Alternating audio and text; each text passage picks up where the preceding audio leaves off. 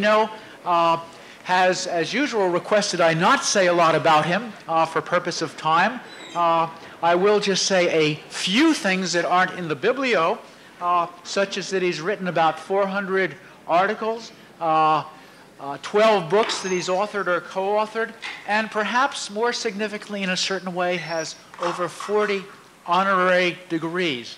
It is a particular privilege to introduce Ed to discuss this topic because he has, since the school's been around, every year come here to speak with the students about ethics of being a medical student. Toward this particular approach, I must add that I think Ed is known in the bioethics community for starting from the notion that patients are particularly vulnerable, a topic that we addressed this morning, and then drawn the conclusions of what is required on the part of care providers as a result of that vulnerability. So toward this topic, I can't think of anyone better suited to address us than Dr. Pellegrino.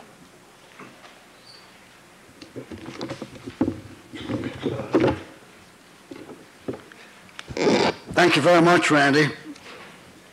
You're probably wondering how I came to be chosen to discuss this subject. My experiences in the military were rather brief during World War II, not one, although I look like one, but World War II, when it was the U.S. Army Air Corps, and so that goes back quite a way. But I've never participated in this kind of research. But I am here, I think, as a result of a number of indiscretions that came together one afternoon right here on this campus. First, I made the mistake of accepting an invitation to lunch before the lecture I often give here once a year on, as you heard, the relationships of students and the ethics of being a student. During that lunch, Randy asked me a question, and I was foolish enough to respond to the question with my usual degree of certitude that I was absolutely right and there were no possible opposing positions. As a consequence of that, I also made the additional error of referring to two papers I've written on this subject, but not really quite on this subject, but two, one on moral complicity and the other on the responsibilities of physicians in dealing with the question of nuclear war. So here I am, the victim of my own vanity, and I hope I can discuss the subject, at least in a very general way for you. The time is limited, and I have to therefore condense what I'm saying. I have only one saving possibility here, and that is that Ruth has suggested that there be no questions after I talk. Whether that's to protect me or you, I don't know. And I'll leave that to you to judge. I'm going to address four issues.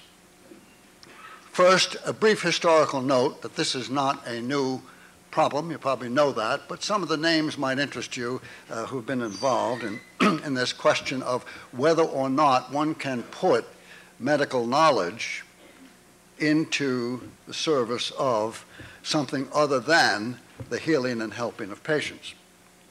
The second issue I want to talk about is something that would quickly summarize the reasons for and against participation.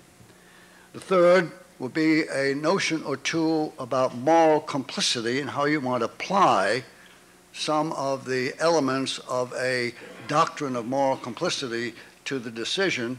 And then lastly, the conditions under which I think it might be permissible to engage in this kind of research. So four major issues. I'll keep my eye on the clock, and so if there's a little irregularity in my presentation, you'll understand that I'm condensing as the time goes by so that I don't keep you off track. Getting back on track is more important than hearing what I have to say, I assure you. First of all, it is an old question, and some people have put their scientific or medical knowledge to the use of patriotism or their own countries. Archimedes, Galileo, Leonardo, you see the beautiful tank that he designed, and Dr. Fritz Haber, who received the Nobel Prize in chemistry for ammonia synthesis and then went on to develop poison gas for his country.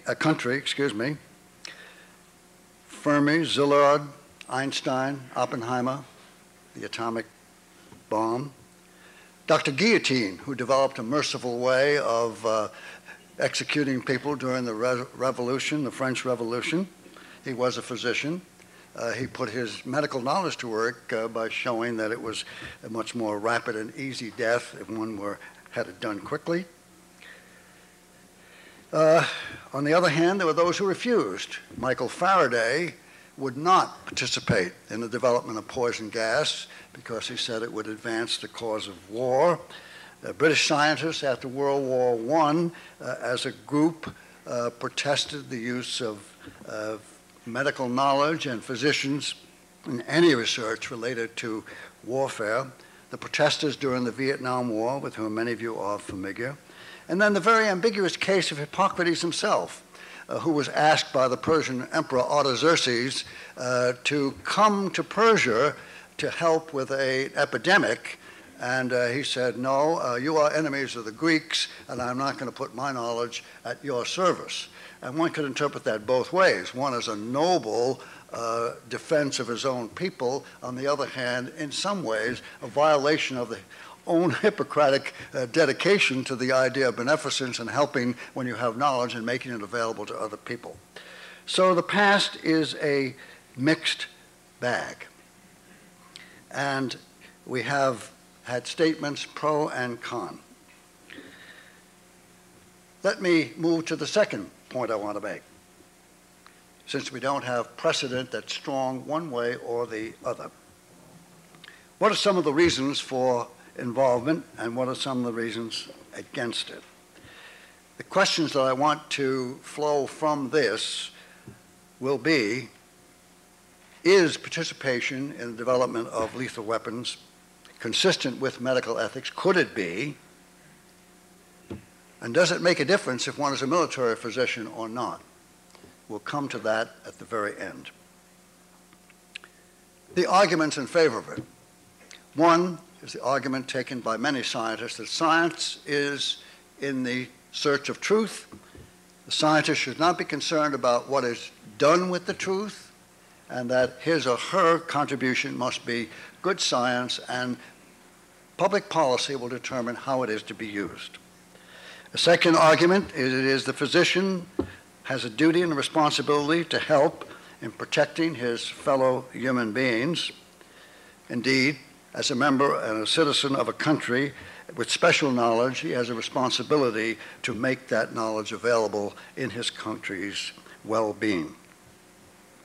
Physician participation would make, a third reason, make the weapon to be developed as humane as possible, could reduce the severity of the damage, and could bring about a quicker death, and therefore, by definition, a merciful death, presumably. Furthermore, there is such a thing as a just war, and therefore, under the cloak of the just war, one would be justified in participating in such research. A fourth reason, without physician participation, others would do it anyway, and they wouldn't have the restraining effect of medical ethics. And then finally, the enemy would do it in any case, so why shouldn't we? Now, those are the arguments in favor. The arguments against are these. The ends of medicine are helping, healing, caring, and curing. That distinguishes medicine as a profession, has always distinguished those physicians who were something more than businessmen or craftsmen, and therefore their concern should be for the beneficent care and welfare of all human beings. To develop or to help develop instruments of death, injury, or mayhem is simply inconsistent with what medicine is all about. That's an ethical response from the point of view of an ethos, a particular point of view on what is right and wrong, peculiar to what it is to be a physician and a nurse, I would say, as well. A second reason against it would be that even if good were to come out of this kind of participation, survival, for example, it's not justifiable to do evil that good may come from it. The issue of justification of killing and self-defense is already out of hand in the minds of many people, and to make killing more efficient and make one able to kill more people is to exceed the limits that are morally defensible even under a doctrine of self-defense.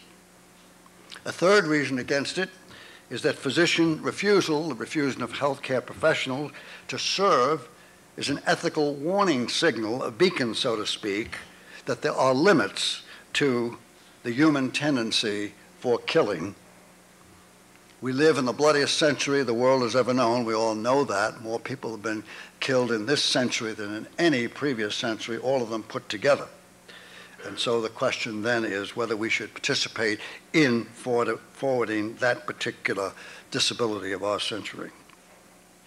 And the possibility, therefore, that the world's physicians and other health professionals were to stand together and oppose this kind of participation, they would somehow change this tendency for homicide in the human race, all too frequently expressed.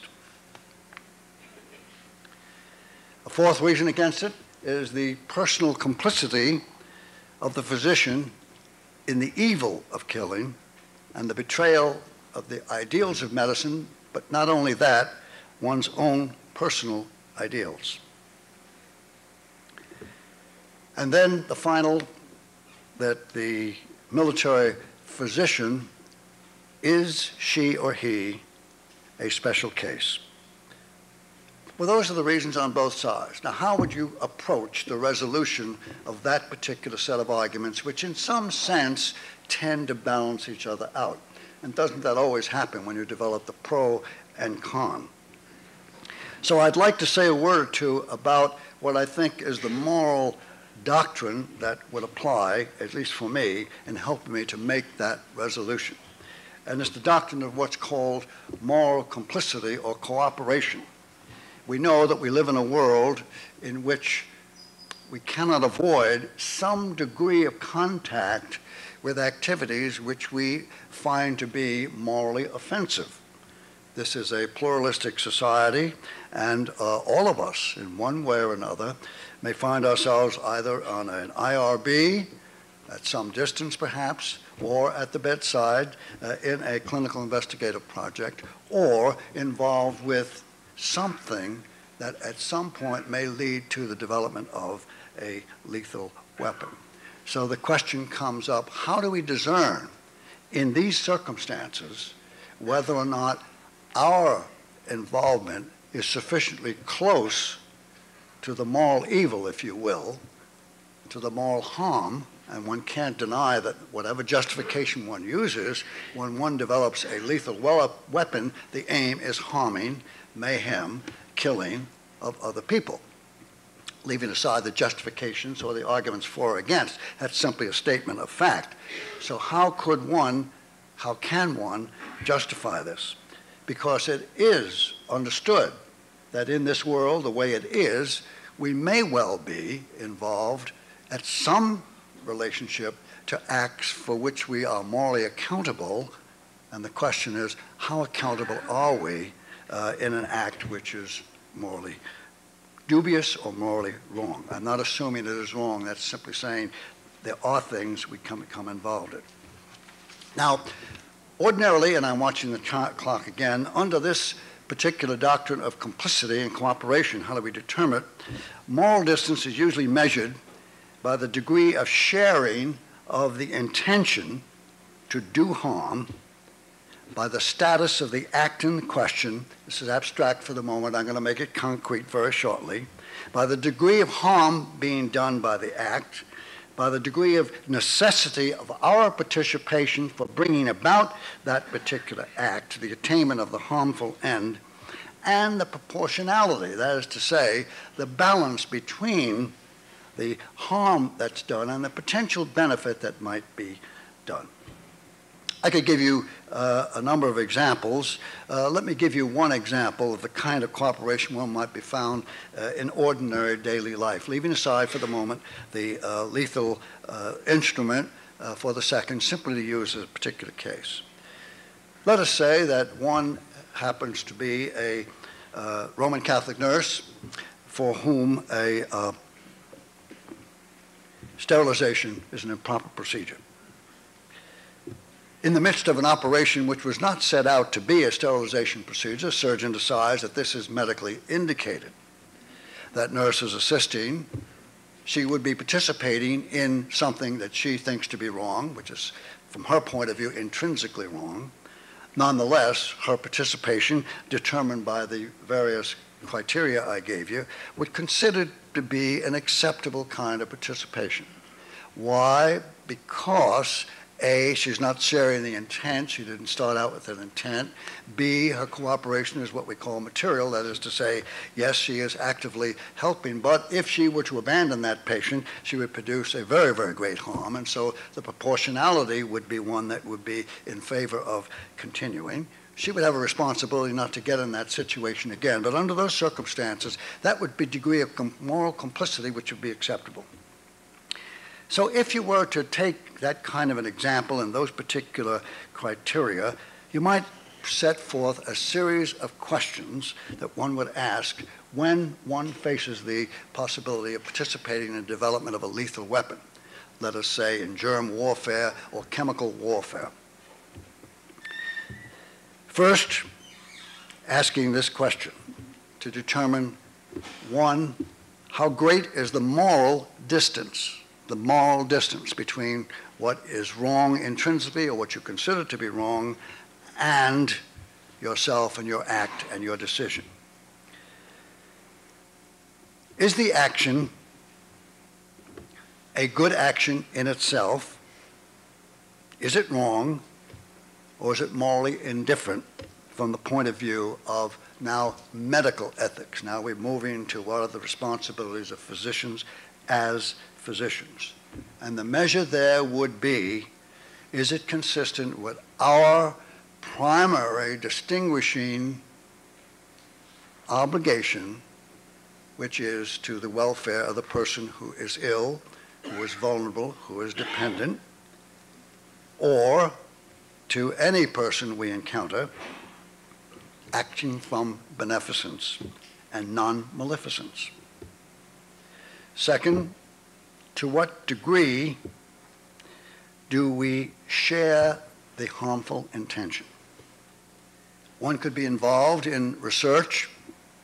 One could be involved in research which was going to lead to a lethal development of an instrument and not share the intention. Now, none of these by themselves will excuse. I'm not setting up an algorithm for excuse. I'm setting up an algorithm for a series of questions, the calculus of which, that is to say, the putting together of those, would bring you to your conclusion. Because I'm going to close with suggestions of the conditions under which it would be licit and those in which it would not be. But to what degree do we share the harmful intention? How essential is our cooperation? Is it so essential that without our cooperation in every step it couldn't come about? Or is our cooperation distal? Are we doing a small piece of the operation which is very far removed and could be done without? What is the causal relationship between our action as physicians and the harm? Is it direct or is it indirect? Is there a proportional good reason to justify distant cooperation? And then finally, if we are physicians, is the act consistent with the ethical ends of medicine, which I've defined? Now, I would submit that that applies whether one is a military physician or not. A physician, in my view at least, is a physician. That means, therefore, that military duty per se does not constitute medically, morally mandatory duty. I realize that creates problems, but I'm trying to give you one form of analysis of the issue. Now let's take some of that, again, because the time is rapid, I have to move fast. Under what conditions, if we use those criteria, might participation be morally defensible? If we use these guiding principles of the ethics of cooperation, which I have woefully superficially gone over for you, but for those who are interested, there is a full-blown development of this notion. it is in one or two of these papers I have developed in more extension. First of all, I think, at least in the few papers that are in the literature on this subject, a distinction is made between a defensive and an offensive use of the instrument in question. For an example, preparation of a vaccine to defend oneself against a known or a probable organism the enemy might use, biological warfare, would be a defensive action. The same would be true in chemical warfare if we knew of a toxin that would be used, or a probable toxin, and we could develop the antidote to that toxin. Here, this is fully consistent with the ends of medicine. It's a beneficent end, it's helping people, it's ameliorating a harm, and it is preventing our own troops as well as our civilians and other human beings, and the enemy, as a matter of fact, when we capture them, from harm. If these measures are used, then I think we are dealing with a defensive use. The intention is not to harm. The intention is not to involve non-combatants. The intention is a good one, and therefore one would have a duty, as a matter of fact, to participate so that one could prepare for an expected and probable assault. Second, there would have to be no participation in the development of the delivery system for the bacteria or the chemicals. I'm using these two examples. Or making the organisms, for example, more virulent, or make them such that they would spread more rapidly, or make them in larger quantities, because quite obviously there the intention is not helping those who are assaulted by these, but rather to prepare larger numbers of these noxious agents, chemical or bacterial, and obviously offense is the aim. So the participation in offensive research. A third is the obligation, these are conditions under which it would be illicit, to participate in the strategy formation, information, education for defense against. There are many other ways one can defend beside the antidote and the vaccine. The development of diagnostic agents, of sensing agents that would pick up the noxious agent, decontamination, and warning of the public. Those would be valid participations. I'm pointing these out because some have said right from the beginning, even this kind of participation would not be valid. I would disagree with them. Whenever possible, the research ought to be, if it satisfied those criteria, conducted on neutral ground. The information should be shared. I understand the problems in warfare. And even if the enemy can get this information and use it, this might put a stop to the escalation of the response. When the enemy finds out that we are preparing a vaccine against Agent A, they can certainly assume that we might use it in a preemptive strike, and therefore they will develop organism B or develop a vaccine to organism A. The whole thing begins to accelerate and goes out. There are different strategies and intentions from the very beginning of a defensive versus an offensive use of a lethal weapon, therefore, and one can therefore examine, to the extent one can predict, where you are in the process of development. Once you begin to diverge from the protection of troops or personnel of any kind to the delivery system, to the exaggeration and the increasing of the toxicity or the lethality of the agent, one begins to get to the point when participation becomes not acceptable. Let's take little harder cases. What about the development of a weapon that might incapacitate a person? Incapacitate, let's say, from the point of view of rendering them not able to see, let us say, or using paralytic agents and so on. Would that be preferable? Could you do that? Because after all, you would say that would prevent maiming. The person would be intact. They would at least be able to survive.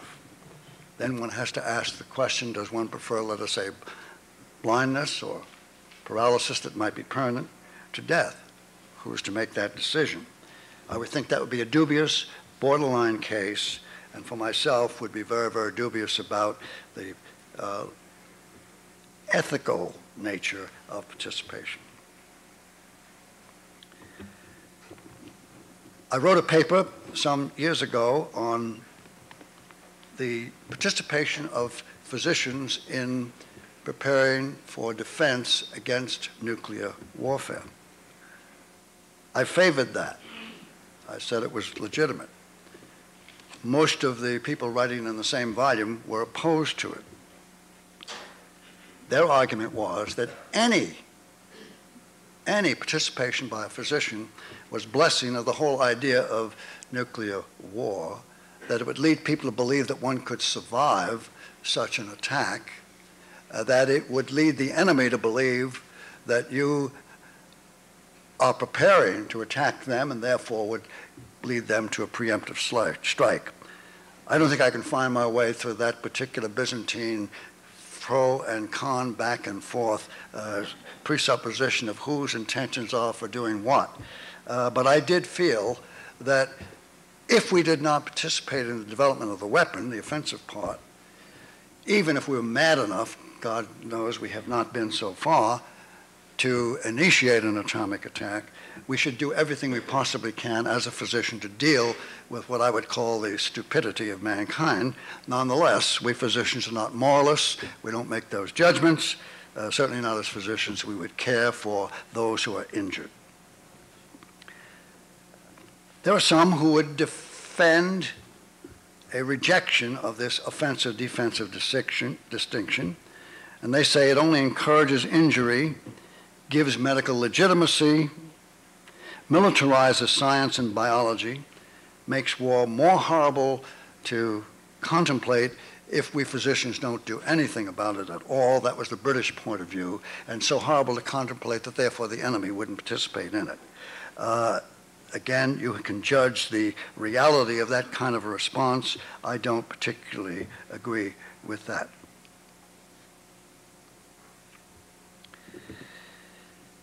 Finally, I think the determinant really is going to be the character of the investigator, whether that investigator has the courage to stand for these fine distinctions based on what medicine is about, whether that person will detect early what the development of the weapons are for, whether he or she will inquire sufficiently to know what the intent is, and so on. I believe there is a responsibility to do so. I've just used up almost all of my time except 5 minutes. I apologize for the rapidity, but I didn't want to be here making these apodictic statements with such rapidity without giving you at least 5 minutes to challenge, to comment, to question, and to get back at me. I enjoy debate, and I didn't want to deprive myself of the debate. Let me just summarize by saying that there are strong reasons for and against participation, that I think if one looks at the doctrine or the ethics of participation and complicity in acts which are questionable or immoral, one can dissect one's way through these particular circumstances. I've only given you quick examples because of the time lack, but I think one can approach this reasonably and rationally, and my conclusion is that there are circumstances under which one might participate and others under which which be totally unacceptable. Thank you.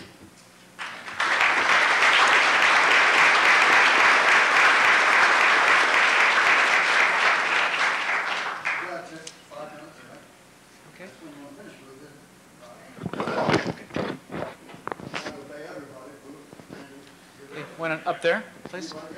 Yes, sir. Part of our oath. If you make your question on the point, I can respond quickly. Okay. we're not always in the business anymore in the military of defending the country against other uniformed opponents. Yes.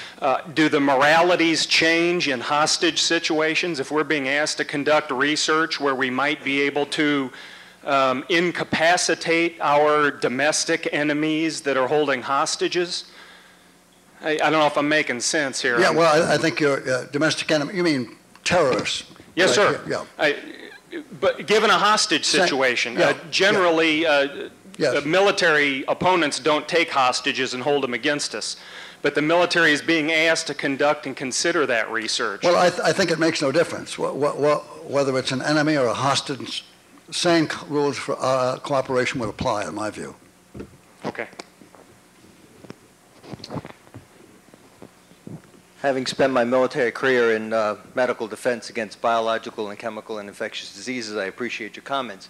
But I have heard it said that, in fact, no military research, be it offensive or defensive, is defensible, because by doing defensive research and creating vaccines and drugs which will protect us, it makes it possible for us to use those weapons against our enemies. Yes. Because we're protected. And I'm wondering what your that was one of the arguments. I would reject that argument. Based upon?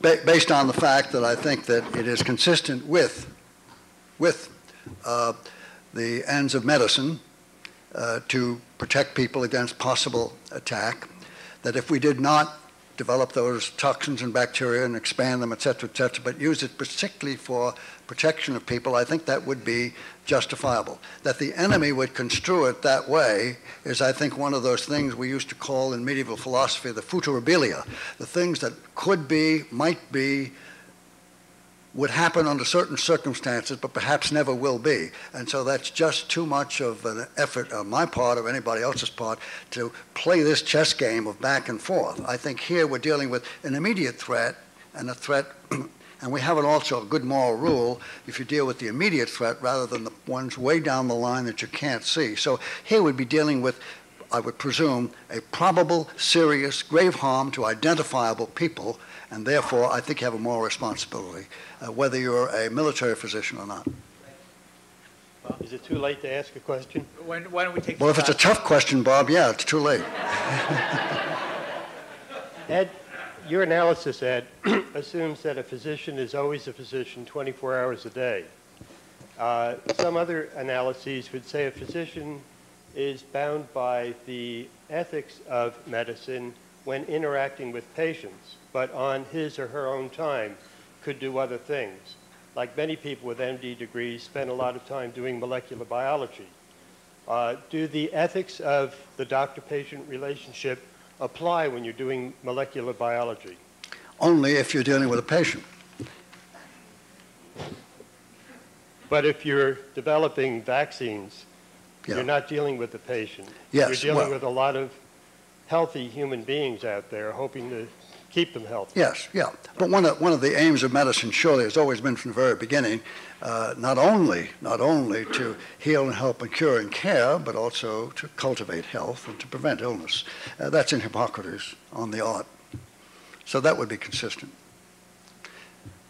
And certainly, one thing I'd like to comment on, the physician or the nurse is a nurse even when out of a specific physician-patient relationship, but if you pass by someone, we have something that goes beyond the rule of non-maleficence. It's the rule of beneficence, and that everyone else doesn't have that. Legally, you can walk by somebody who's drowning, but from the point of view of medical ethics, I can't walk by someone who's bleeding. I guess that does it. Thank you very, very much. Sorry for to be so fast.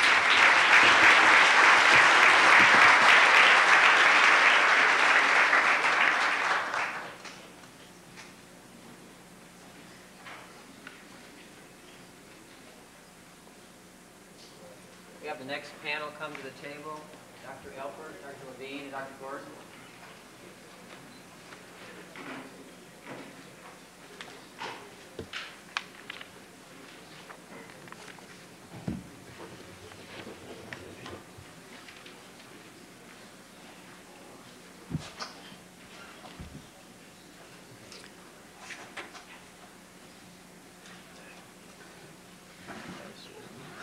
Often as I have traveled around to different human subjects meetings around the country over the last 4 years, I've had people come up to me from the civilian community and ask, why is the Army doing medical research? And I enjoy it when they ask me that question, because then I get an opportunity to talk about the fact that one of the major areas of research that we do is in an international setting looking at infectious diseases. We send, as a part of their duty, soldiers, sailors, Marines, airmen, and airwomen all over the world to places where there are endemic diseases. Part of our duty is to make sure that those military warfighters can maintain their health and so that they can return healthy back to the United States. In that sense, the research we do on endemic diseases around the world is protecting the civilian community back home, so we're not bringing endemic diseases back to Iowa, Florida, Kansas, or wherever we came from when we come home on leave to visit our families. Another reason why the military does this research is because the pharmaceutical industry doesn't have a financial incentive to discover a cure for a disease in the middle of Africa. If they did discover a cure for a certain disease, the country may be too poor to even purchase that product. So in that sense, we do a lot of advantage not only for our sailors, our soldiers, our air persons, men and women, get the politically correct terms here, but it's for the whole United States. And I'd like today to briefly introduce the panel. The first person I will introduce, and then I'll let them speak, then I'll introduce the next person, they can speak, and then the next person. And first I'd like to introduce Dr. Levine. Robert J. Levine is a professor of medicine and lecturer in pharmacology at Yale University School of Medicine and chairperson of the Institutional Review Board at Yale New Haven Medical Center. He is a fellow of the Hastings Center, the American College of Physicians, and the American Association of the Advancement of Science, a member of the American Society for Clinical Investigation and American Society of Pharmacology and Experimental Therapeutics. Immediate past president of the American Society of Law, Medicine, and Ethics, and past chairman of the Connecticut Humanities Council. Dr. Levine, former editor of Clinical Research, is the current editor of IRB, a review of human subjects research, and has served as consultant to several federal and international agencies involved in the development of policy for the protection of human subjects. He is the author of numerous publications and is currently preparing a third edition of his book, Ethics and Regulation of Clinical Research. His recent activities include chairman of the Steering Committee for Revision of the CIOM's WHO International Ethical Guidelines for Biomedical Research Involving Human Subjects. He is a member of the AIDS Program Advisory Committee, NIH, and the chairman of its subcommittee, the National Human Subjects Protections Review Panel. Today, Dr. Levine will talk about the research conducted by investigators from developed countries on subjects who are residents of developing countries. He will also explain how responsibilities for ethical review may be apportioned to committees in the sponsoring countries and committees in the host country. It's a great privilege for me to introduce Dr. Levine.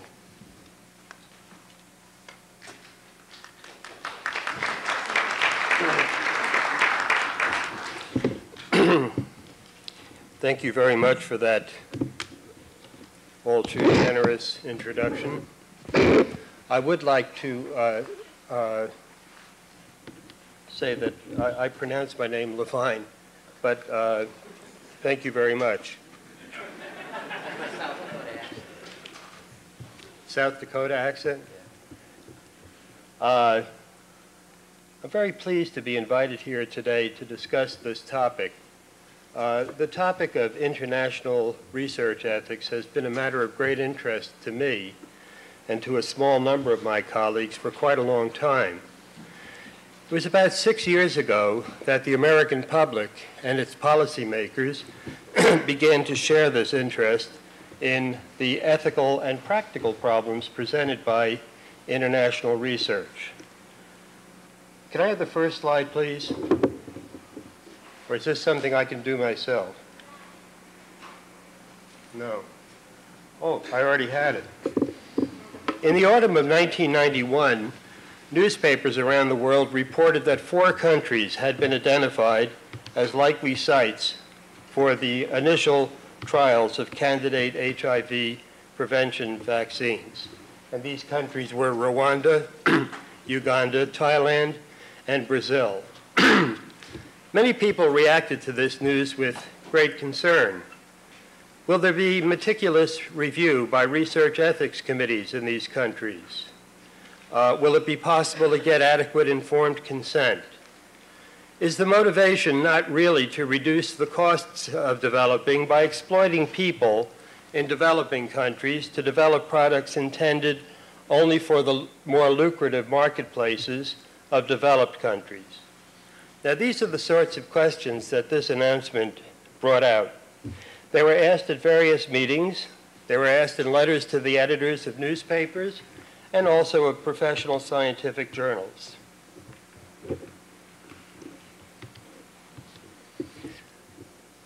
It was concerns of these types that prompted SIAMS, which is an acronym for the Council of International Organizations of Medical Sciences, to undertake a complete revision of its international ethical guidelines for research involving human subjects. I had the great privilege of serving as the co-chairman of the steering committee for this project. Now, time doesn't permit a complete discussion of this 60-page document, so I'm only going to mention a few of the highlights that seem relevant to our considerations here. Now,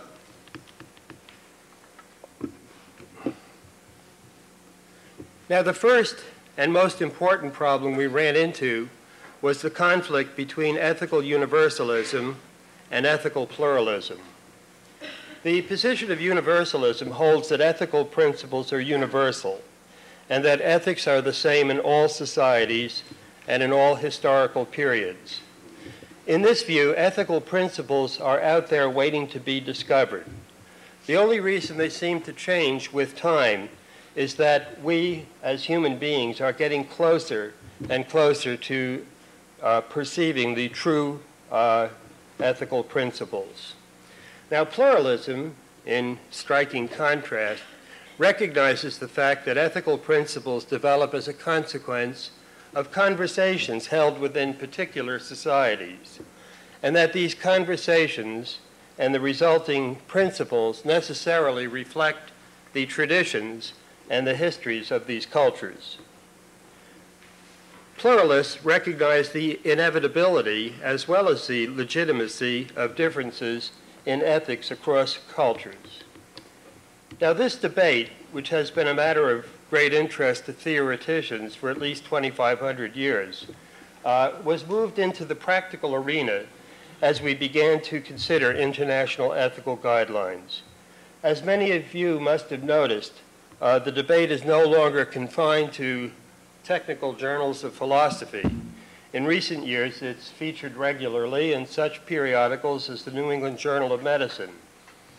You also probably noticed that in this debate, the pluralists often refer to the universalists as ethical imperialists, and the universalists call their adversaries the ethical relativists.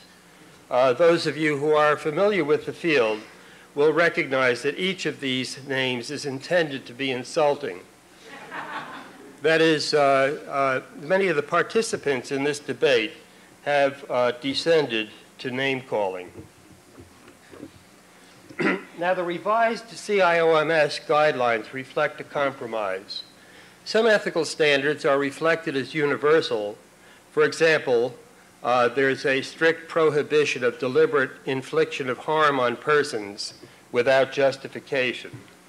But the guidelines also recognize the legitimacy of some degree of ethical pluralism within specified limits. For example, there are cultures in the world where the concept of informed consent, so highly valued in Western civilization, is utterly devoid of meaning. The guidelines recognize this. Safeguards are built in to require consent unless it is virtually impossible. It can't be skipped merely because it's difficult or inconvenient.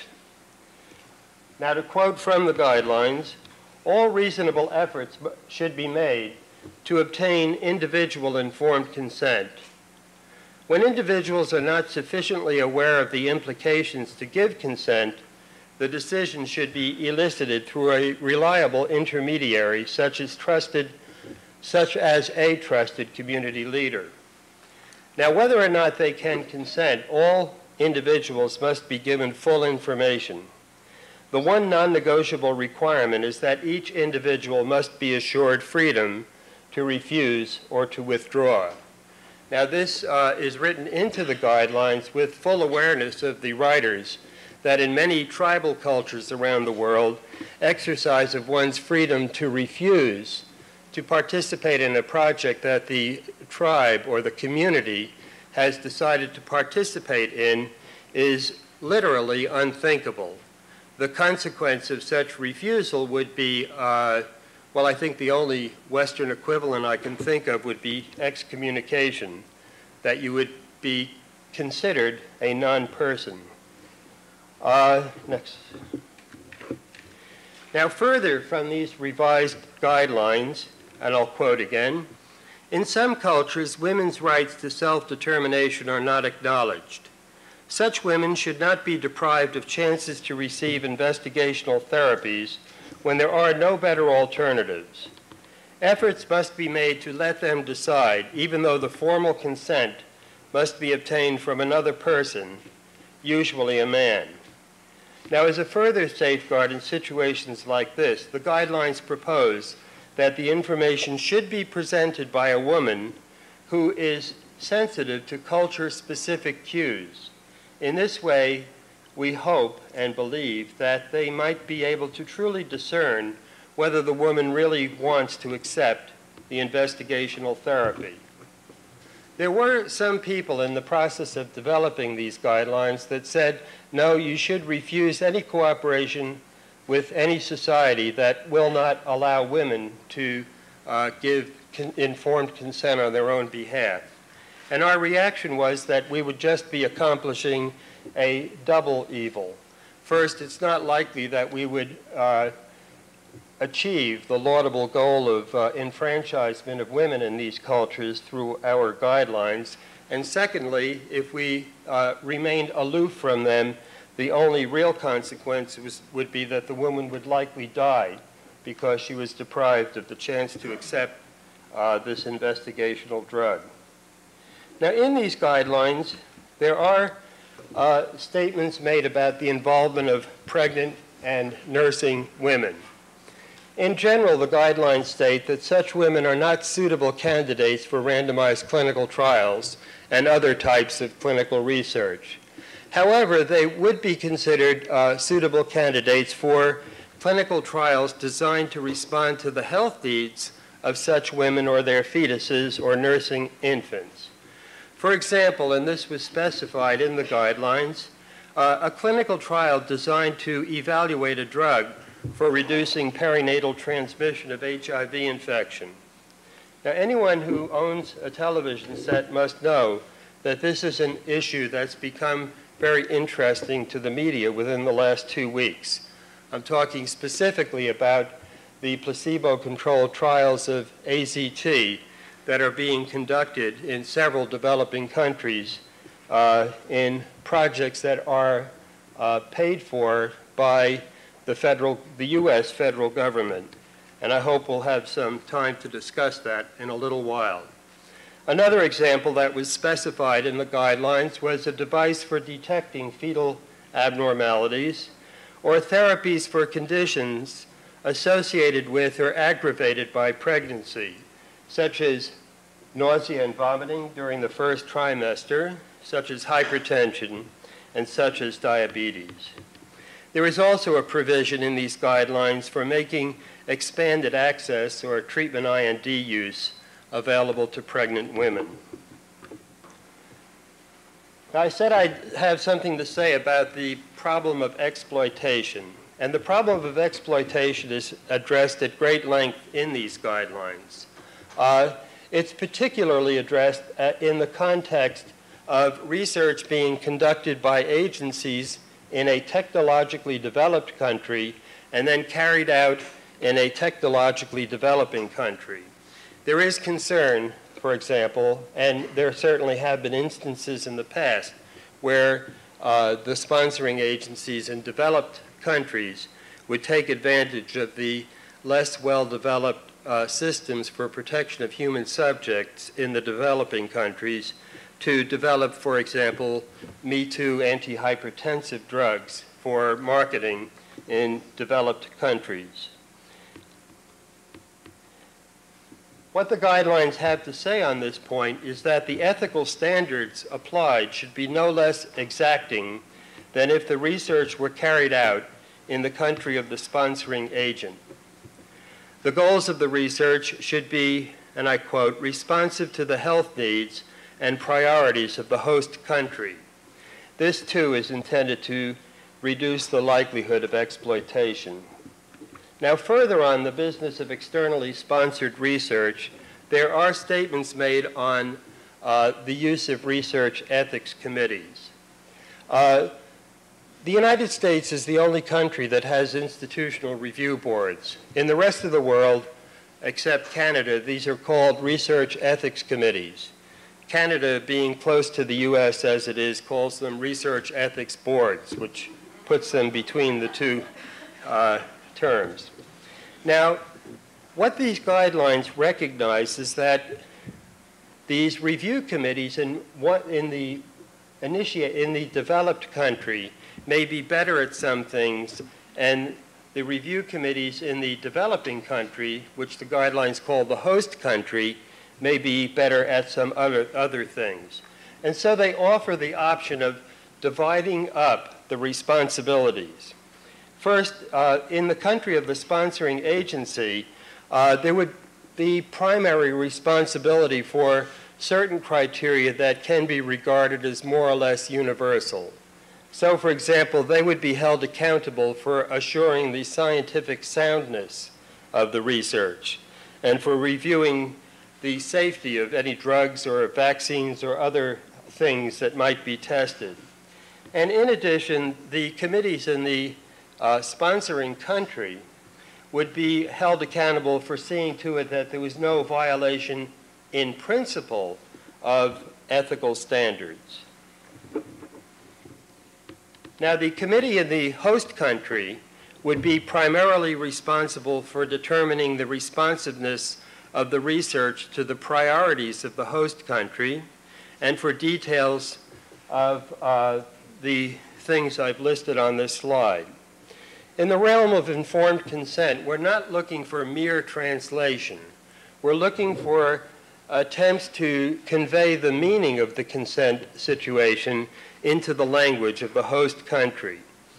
Our IRB has a tradition that goes back for about 20 years now when we want to assure ourselves that a consent form is being translated accurately.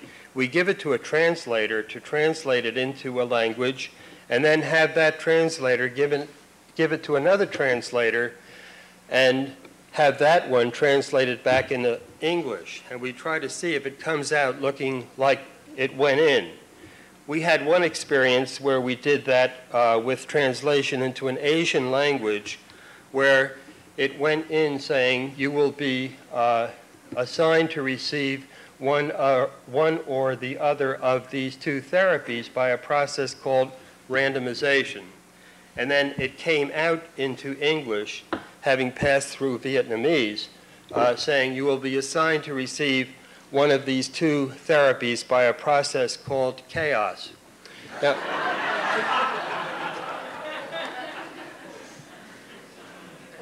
when I say I don't want mere translation, this is the sort of problem that I'm referring to. Another thing that the committees in the host country will have to be attentive to are the use of monetary inducements or any material inducements. As you know, all of our ethical codes say there should not be undue inducements. None of them, of course, define what is a due inducement. And as we review the gift exchange relationships in most of the world, they're very, very different from what they are in the United States. I have sort of a fantasy of an American IRB reviewing research in Tokyo, spending its entire meeting trying to figure out whether the gift exchange tradition is another name for conflicts of interest. So it's necessary to have local people who understand the culture determine whether the material inducements are suitable. Finally, issues of privacy and confidentiality can only be understood by people who are familiar with the culture of the host country or community. And for this reason, the SIAMS guidelines say that the Research Ethics Committee in the host country should include persons who are thoroughly familiar with the customs and traditions of the community in which the research is to be conducted. Now, in this regard, it's vitally important to keep in mind that a culture is not the same as a nation. In many countries, particularly African and Asian countries, Middle Eastern countries, the concept of nation is seen as an artifact of European colonialism. So we should not necessarily look to the national health ministries for guidance on some of these topics. There is also in the SIAMS guideline a set of obligations for the sponsors of the research. These are set out as primarily prima facie obligations. A prima facie obligation is one that holds unless you have an ethical obligation that overrides it, when there is a stronger obligation to do something else. It's not prima facie in the sense that you do this unless you'd rather do something else. Now, these are also designed to minimize the possibility of exploitation. For example, any products that are developed as a consequence of conducting the research should be made reasonably available to residents of the community in which the research is done. This would limit the possibilities of testing me-too antihypertensives in developing countries so as to get data to market them in developed countries.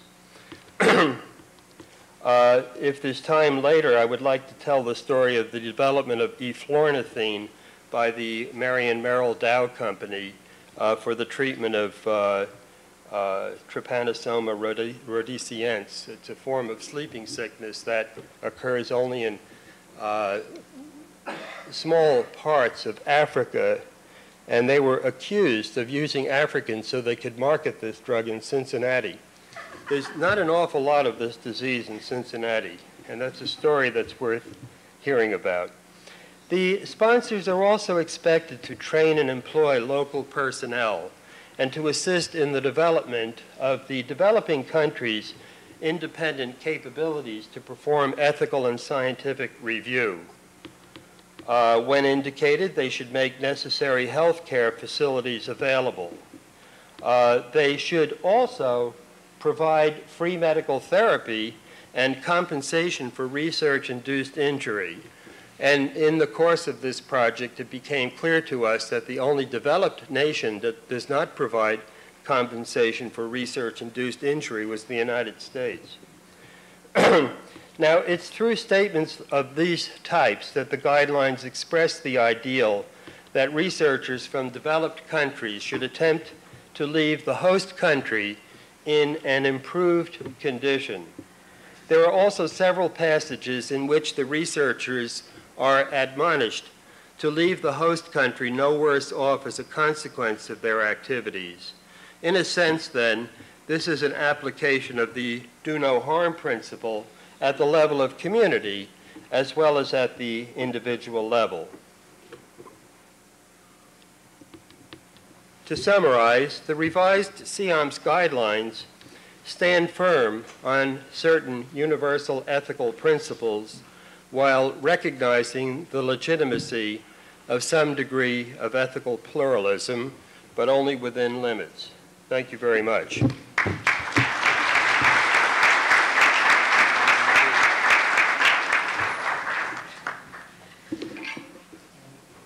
Our next speaker will be Susan Alpert, PhD, MD. She is a director of the Office of Device Evaluation at the Center for Devices and Radiological Health from the Food and Drug Administration. ODE, or the Office of Device Evaluation, is responsible for the pre-market evaluation of the safety and effectiveness of medical devices. Dr. Alpert joined the FDA in 1987 as a medical officer in the Division of Anti-Effective Drug Products in the Center for Drug Evaluation and Research, where she also served as a supervisor for anti-infective and dermatological drug products. Dr. Alpert received her AB in biology from Barnard College, Columbia University, and her PhD in medical microbiology from New York University School of Medicine. She earned her MD at the University of Miami School of Medicine, trained in pediatrics at Montefiore Hospital, Albert Einstein College of Medicine in New York, and completed her training in pediatric infectious diseases at Children's Hospital in Washington, D.C., as part of a joint program with the FDA. Today, Dr. Alpert will describe the FDA's role in patient and research subject protection, discuss foreign study requirements regarding human protection for FDA approval, and discuss parameters of FDA's new rule on waiver of informed consent. Dr. Alpert, we welcome you.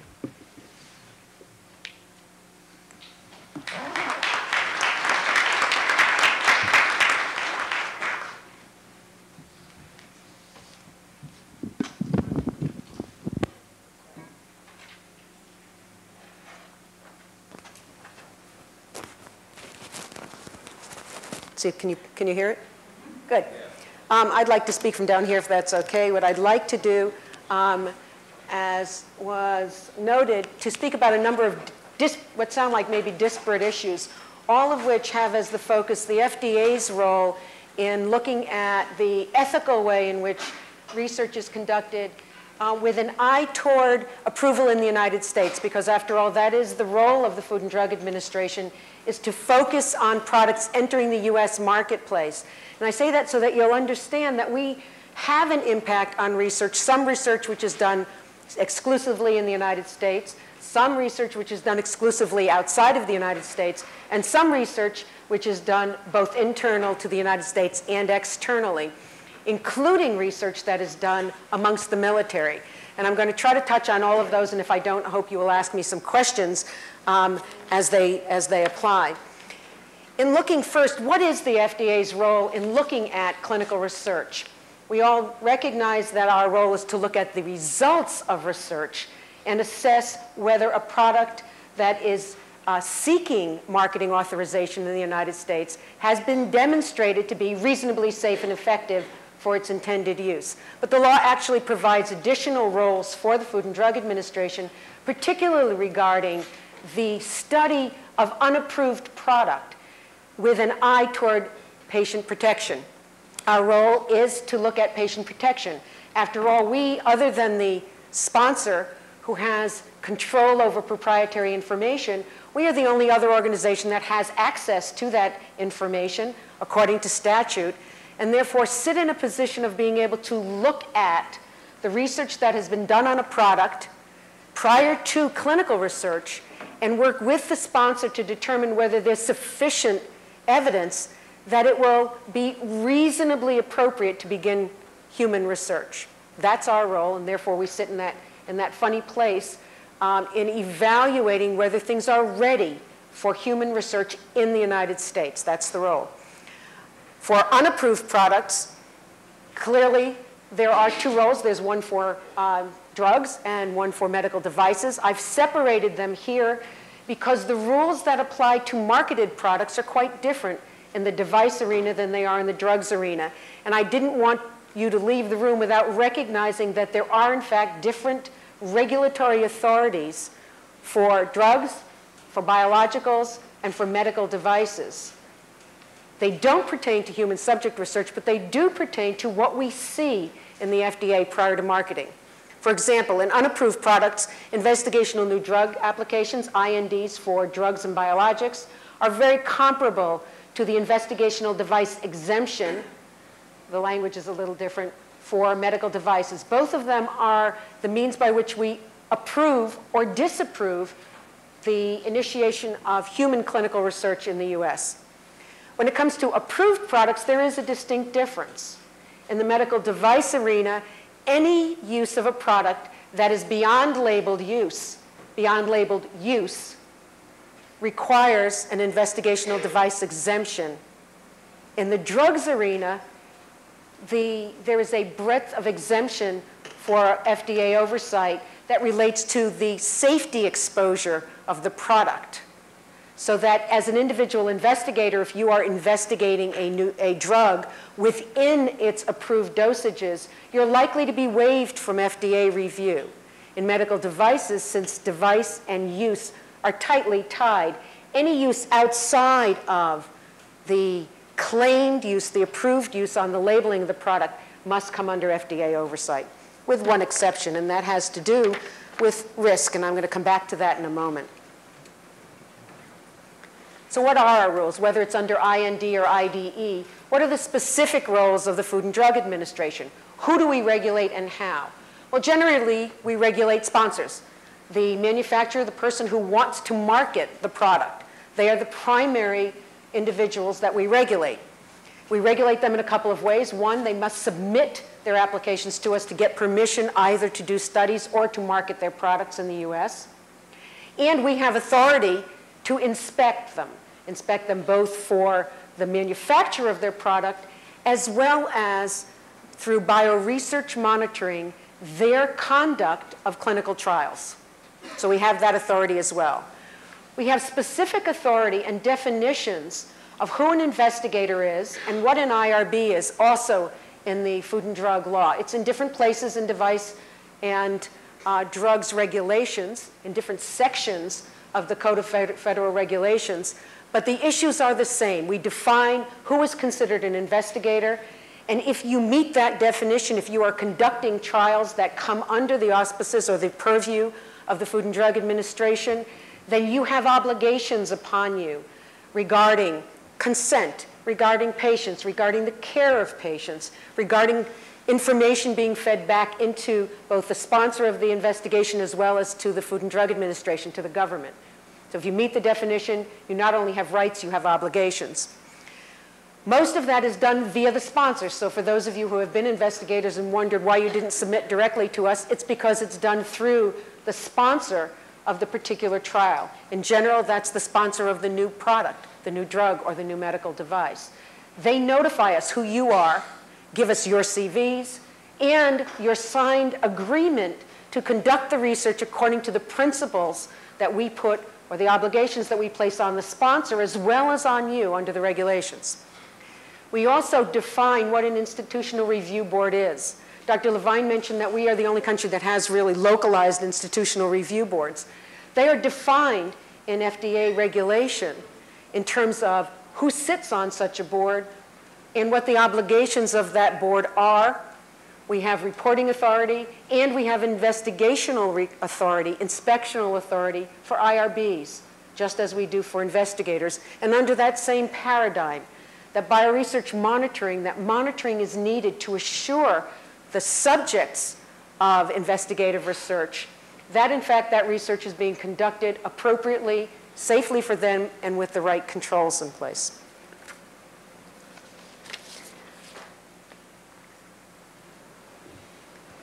Our focus today, however, is not just to understand what the FDA's role is in oversight for research on products seeking marketing in the United States, but also to look at how we respond to the fact that research is a global entity these days, that research, even on products which will be introduced into the United States marketplace, into our marketplace, are products that are being developed around the world, and that much of the research that we are seeing on those products has been conducted outside of the US. Well, there are appropriate statute and regulatory controls that define what is acceptable research from outside the US to support marketing in the United States. The goal here is to protect the American public. Again, the goal is to protect the American public and being sure that the products introduced for use here are reasonably safe and effective for their use here. So we have a subset of the research that Dr. Levine talked about. Not all of it, but a subset. And there are limits on what we can accept. One, we accept research if that research supports a product intended to enter our marketplace, and that the data from that research is applicable to the United States.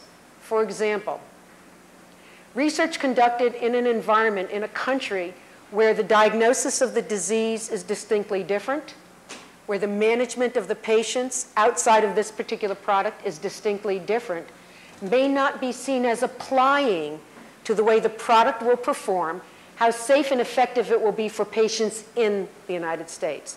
So the research that we accept has to be applicable to the US population. And it has to have been conducted under appropriate ethical guidelines, the focus we're talking about today. What do we consider appropriate ethical guidelines? Is it only what we do here? No. And in fact, it's very clearly laid out in the regulations that if research is conducted in the United States, it has to follow our ethics. If it is conducted outside of the United States, the statement is that it must meet the requirements of the Declaration of Helsinki or the ethical requirements of the country in which the research is conducted, whichever is more stringent. So the goal is to be sure that we are applying appropriately stringent ethics to the protection of patients wherever they reside. And I think it speaks to the issue again that Dr. Levine pointed out, that not everyone shares the same ethical view of research and has the same threshold for how that research ought to be conducted.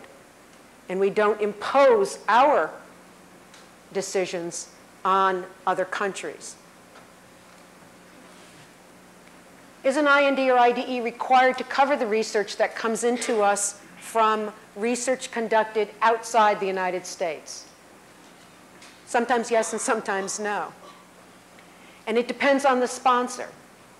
If a sponsor is conducting research outside of the United States, we don't have authority over them. They may have an international company and be conducting that research as part of their work in another environment. And the Food and Drug Administration doesn't have control over that environment. However, if a sponsor wants to conduct their study and include the sites for that study under their IND or IDE, under their investigational paradigm with the Food and Drug Administration, then they have to meet the obligations of the IND or IDE. So we see some research supporting market entry for products in the US that was conducted outside the US without our oversight at all.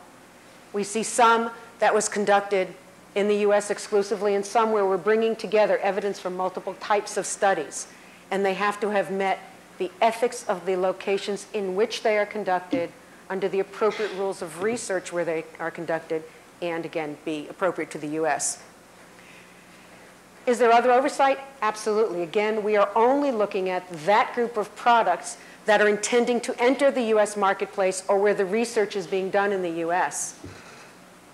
And the law doesn't provide different levels of threshold for evidence for products entering our marketplace or where the research is going to be conducted in the United States.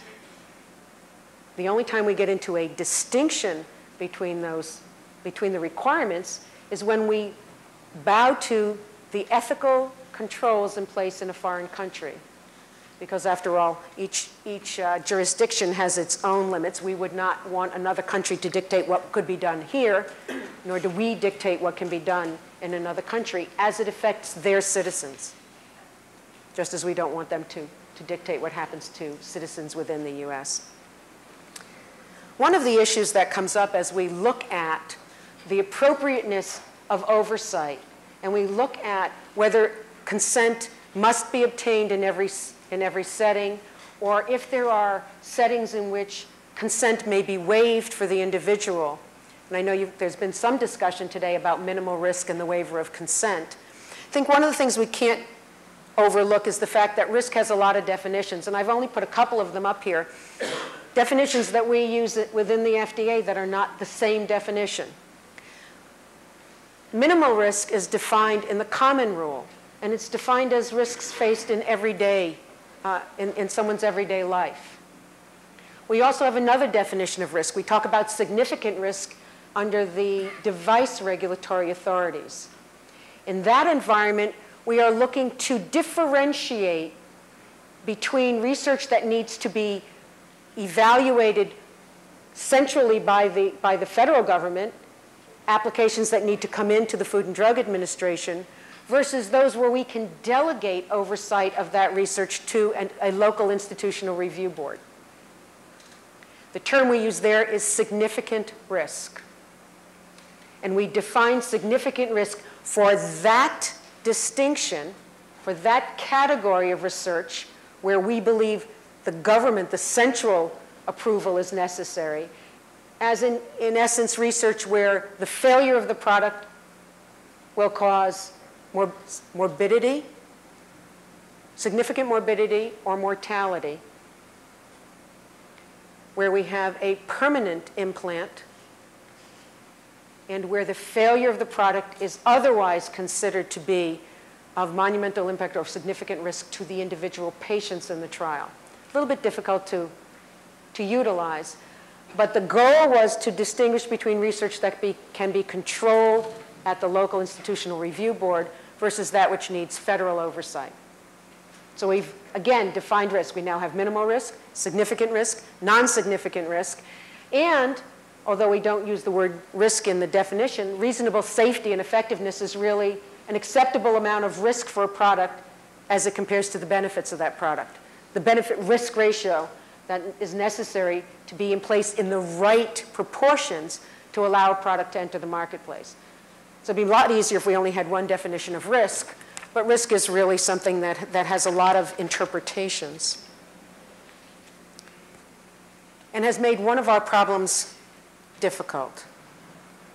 And the difficulty is the one we're talking about, and that is the issue of patient protection and informed consent. And when is it appropriate for someone other than the research subject, I won't call them patients, the research subject, to consent to their participation in research? We could spend the whole day talking about it.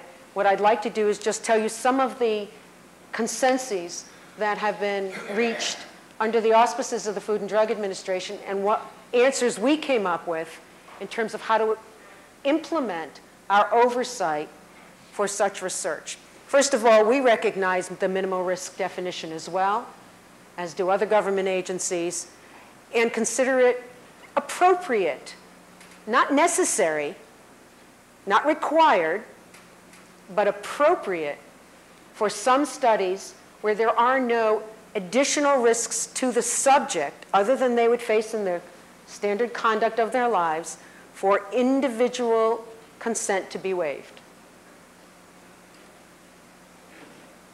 Secondly, there are situations when patients face emergency need for an unapproved product.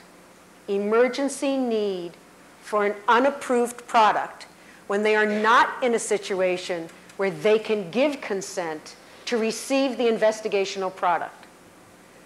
We call that emergency use in the device arena, and it requires the agreement of two independent physicians to determine that it's okay for the patient, in this case a patient, to receive an investigational product outside of the usual controls.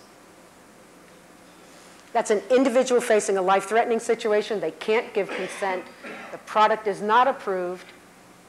They may have access to that product. But we also recognize the third instance.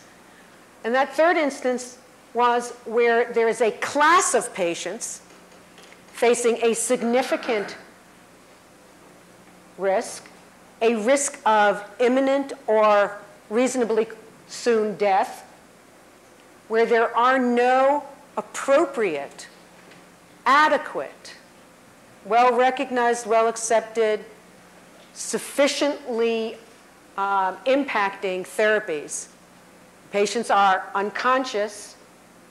They may not be in a situation where an appropriate surrogate is available to provide consent for them. And the research that's being done could have great benefit for them. What situation is that? Well, we see a lot of head trauma, for example, where patients present to healthcare situations. They're unconscious, they can't consent, you may not even know who they are. And research is being done to improve in this country the survival rates for patients with that type of injury.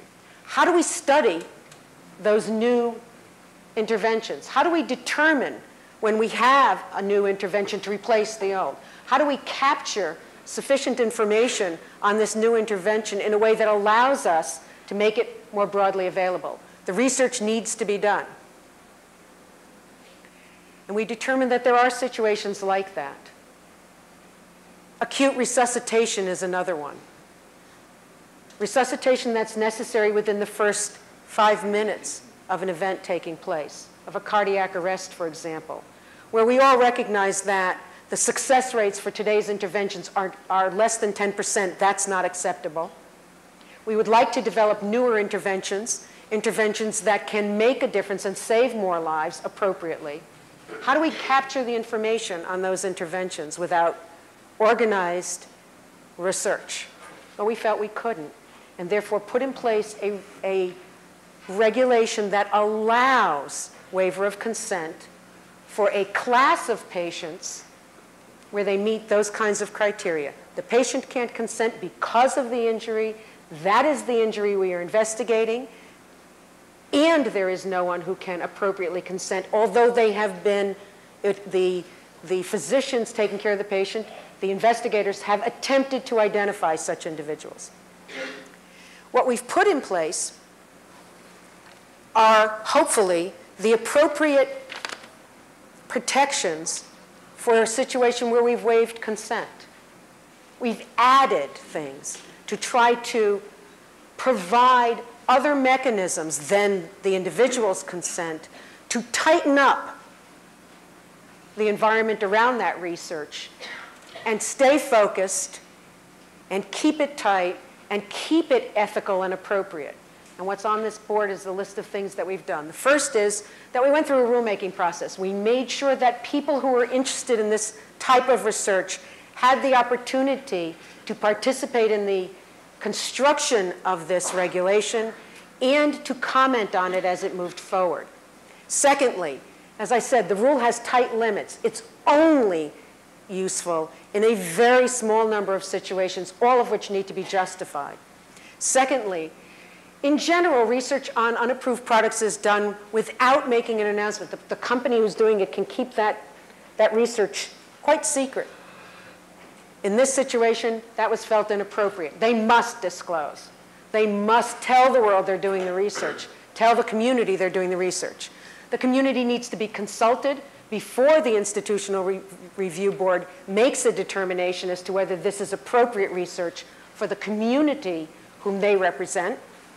There's notification if the study is approved that it's going to take place, where it's going to take place, and what kind of patients will be included in the research. The information is shared across the IRBs about questions raised and issues that impacted decision-making for IRBs. There are reports that are necessary both back to the community as well as to the other communities where the research is being done, and there will be reports and there will be oversight and investigation of the use of this rule. Again, it was felt to be necessary to forward research in a very narrow area, in the emergency research area, where we needed to develop organized data on new interventions. And we thought we would be able to do so only if we put in place additional controls. Where the patient can't consent, there needed to be additional controls. And we hope that we have accomplished that. In closing, I'd like to say if you have any questions or issues regarding the Food and Drug Administration oversight of any research, we have, in addition to access through the usual phone book, we have a website, www.fda.gov, which has listed on it many guidances It addresses the questions and the issues that I just talked about in the waiver of consent rule. It will list meetings that are coming up to deal with the issues of informed consent in different environments. And I urge you who are interested to occasionally drift by our website and visit us and participate in the meetings that are upcoming. There will be a meeting in September, particularly to address the rule on waiver of consent. Thank you.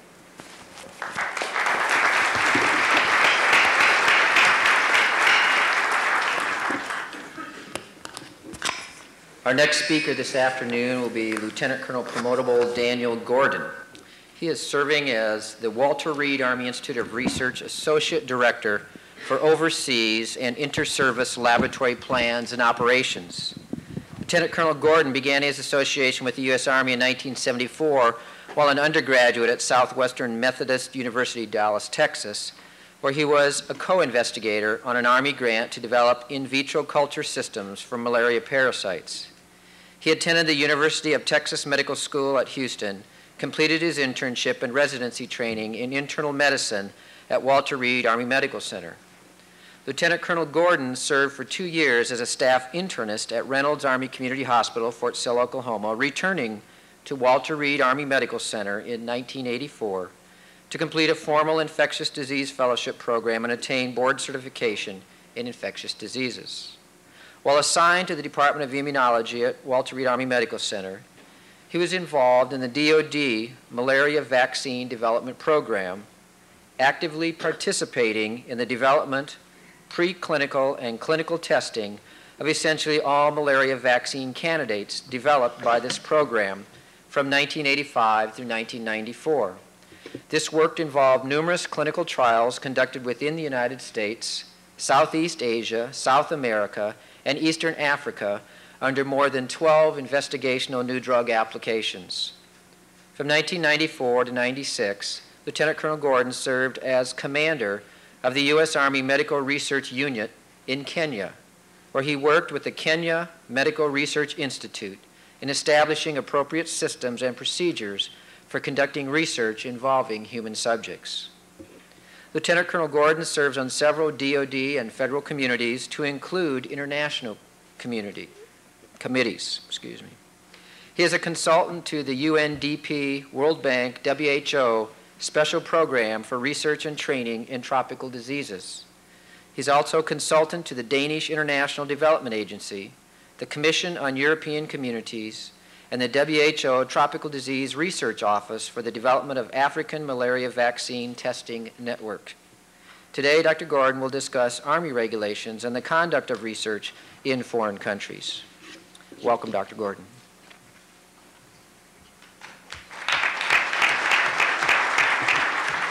Thank you very much.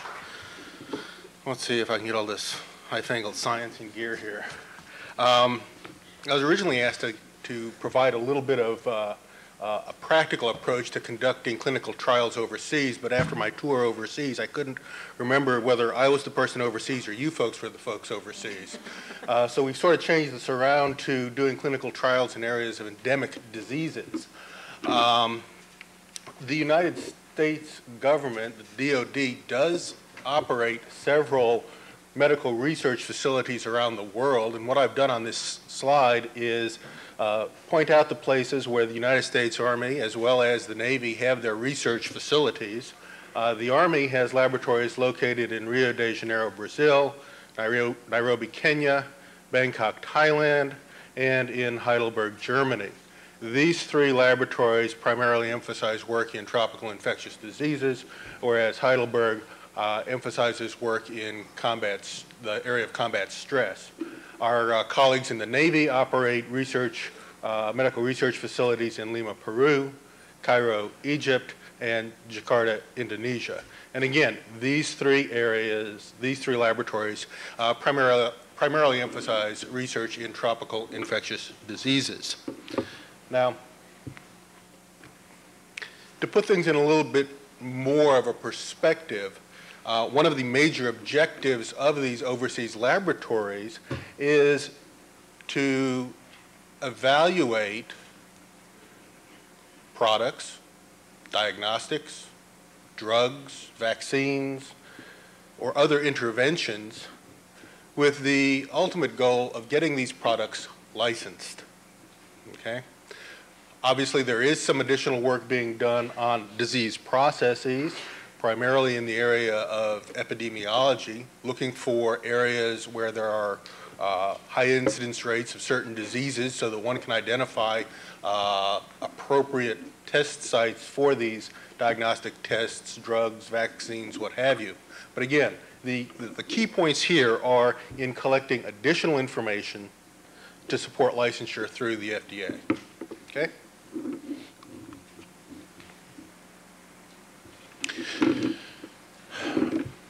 This is one of the areas, i.e. protocol development, where we start dealing with some of the discrepancies that may exist between the standards of the sponsoring country and the host country, the country where the research is going to be conducted. The majority of our studies are literally an extension of previous clinical trials, hence the addition of additional information. Let's, for example, use examples of vaccine trials. There are various phases of testing that products frequently go through. Phase 1 testing, involves very small numbers of individuals. One tries to collect initial safety and reactogenicity data and immunogenicity data in the case of a vaccine product. There is a phase 2 in which one tries to collect additional safety and immunogenicity data, but collect efficacy data. In some cases, when one has to depend upon experimental challenges or comparison to laboratory correlates of protection, some people make an arbitrary distinction of calling this phase 2A. Some of the limits of this type of data are the fact that with experimental challenge, you're frequently using, for example, in the case of malaria parasites, parasites that have been cultured in vitro have been specifically selected to be highly infectious for mosquitoes. They're well-characterized cloned parasites and may no longer represent the types of parasites one might come across in a more natural situation. It is in these phase 2 type trials in which one extends the study to collect additional safety and efficacy data, as well as efficacy data based on challenge under natural conditions. Conditions that are not typically present in the United States. Finally, phase 3 trials, you enlarge your studies even further, and these are frequently what the FDA refers to as the pivotal trials for licensure. Phase 4 trials, which we occasionally get involved with, for example, post-marketing surveillance studies, are conducted overseas, and I believe there's one being conducted in Thailand right now for the hepatitis B vaccine. Okay. Protocol review process. How does this happen? In reality, when a protocol is developed, it is usually developed in collaboration with both the host country and the sponsoring country, host country scientists and sponsoring country scientists. Once a reasonable protocol is developed, it is submitted for local scientific review to a scientific review committee within the host country. Now, in areas where we have conducted studies in which they do not have scientific review committees, one of the things that we work on is helping them establish an appropriate scientific review committee, educate them to this type of review process. The scientific review in the host country is frequently done concurrently with a scientific review at Walter Reed Army Institute of Research. So our studies typically undergo a minimum of 2 scientific review procedures. After a protocol has obtained scientific approval from both committees, the protocol is then forwarded to the local ethical review committee within the host country. Again, in countries where we have have not had the type of ethical review committees that we typically are used to in the United States. We work with those countries to help establish ethical review committees following fairly worldwide accepted guidelines. Once we get local ethical approval from the host country ethical review committee, then the protocols are forwarded onto the Office of the Surgeon General's Human Subjects Research Review Board. It is not until all of these review processes are completed do the protocols progress any further. Now, the guidelines for the use of volunteers in subjects of research are outlined for the United States Army under Army Regulation 70-25. The most current effective version of this regulation became effective in February of 1990, and it essentially implements the Department of Defense Directive 3216.2 and reflects the present legal requirements pertaining to the use of human subjects as research subjects funded by research, development, test, and evaluation dollars. This regulation provides the Army policy on the conduct and management of human subjects in testing, including the command responsibilities, the review process requirements, approval authorities, and reporting requirements for these studies. It also allows a decentralized approval option for those elements that have established review committees and an internal review process.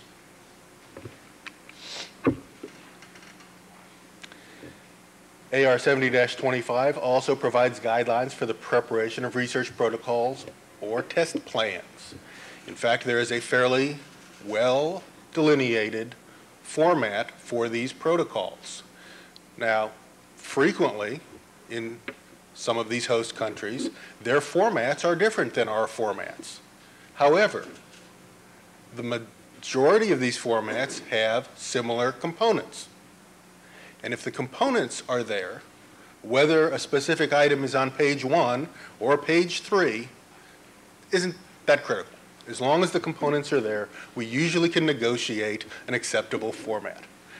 AR 70-25 also specifies guidelines for human use committees. And it is this regulation and these guidelines that our host countries really like to grasp onto as far as memberships for these committees, guidelines for functions and operations, guidelines for expedited review procedures, guidelines for the suspension or termination of of approved research projects, and for record keeping.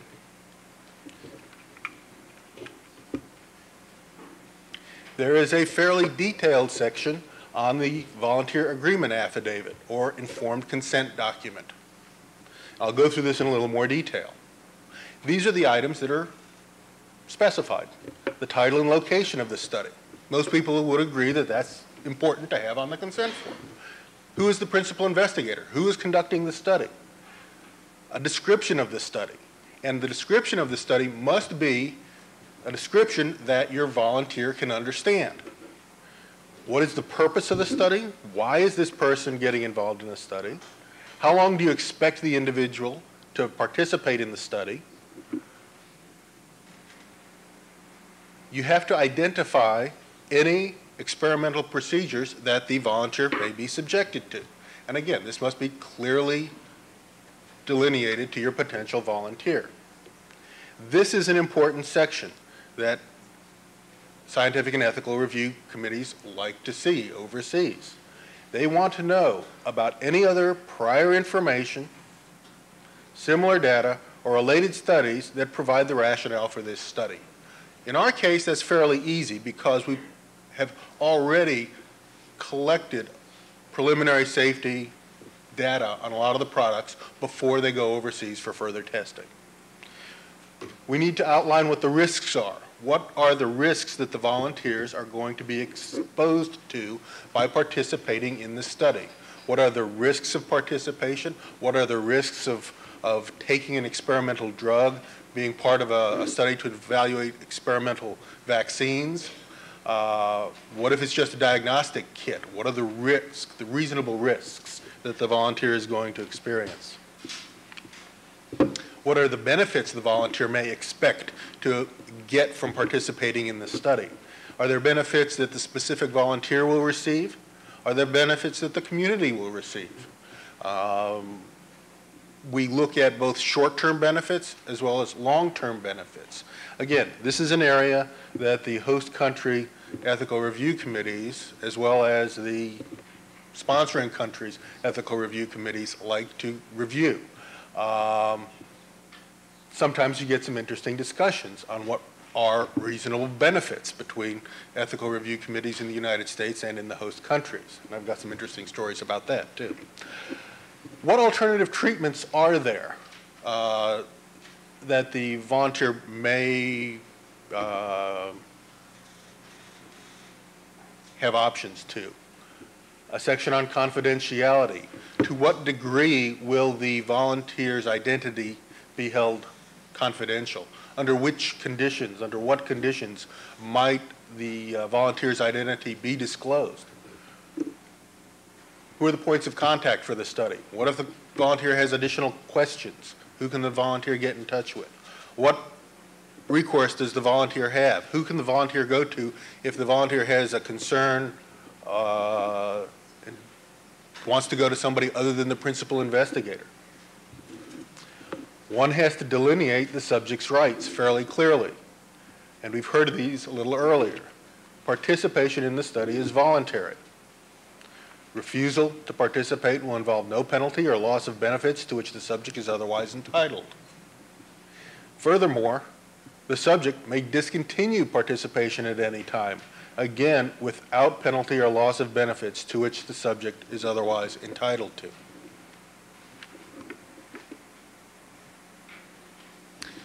Our consent forms delineate the types of compensation, medical treatments that the volunteer is entitled to for injuries that are related to participation in the study. Those are the basic components of the volunteer agreement affidavit or consent form that is typically used in our studies conducted overseas. Additional pieces of information can be included when required, and this is the type of information that is sometimes included. Comments regarding the unforeseeable risks to the subject, embryos, or fetus, circumstances under which the subject's participation may be terminated by the investigator, what additional costs to the volunteer may result from participation, what procedures may be followed for the orderly end of the subject's participation. What if the patient is receiving, the volunteer is receiving an investigational drug and has an adverse event and is discontinued from the study? Well, you don't just drop the patient, say goodbye, and say thank you very much. You may want to follow this volunteer for extended periods of time to make sure that they are not suffering additional side effects. In those sorts of cases, the volunteer has to realize that he or she may have to come back for additional visits for their own safety. Procedures for notifying volunteers of new data, which could affect the subject's willingness to continue participation in a specific study. These types of information may be included in the informed consent. And then if photographs or videotapes or things like that are being taken, information needs to be included regarding how this material is going to be handled. How do we typically go about obtaining consent? We usually start large and work small. We start out typically at the community level. We work with either large villages or large catchment areas. We go out and disseminate information about our program. Our overseas laboratories have typically been in areas in existence for 15, 20 years. Our names are fairly well known. We disseminate information through local village workers that either Walter Reed or the organization is going to be conducting a study of such and so. We'll have a town meeting to explain the generalities of a clinical trial. If the head leader, the village leader, the people involved in general are further interested in potentially participating in a study, they're invited to attend additional meetings where the studies are discussed. I should mention that at a lot of these town meetings, printed information is also disseminated, printed information in the language that they can understand. After that phase, they're invited to attend additional meetings, usually at a local health facility, a relatively non-threatening type of situation.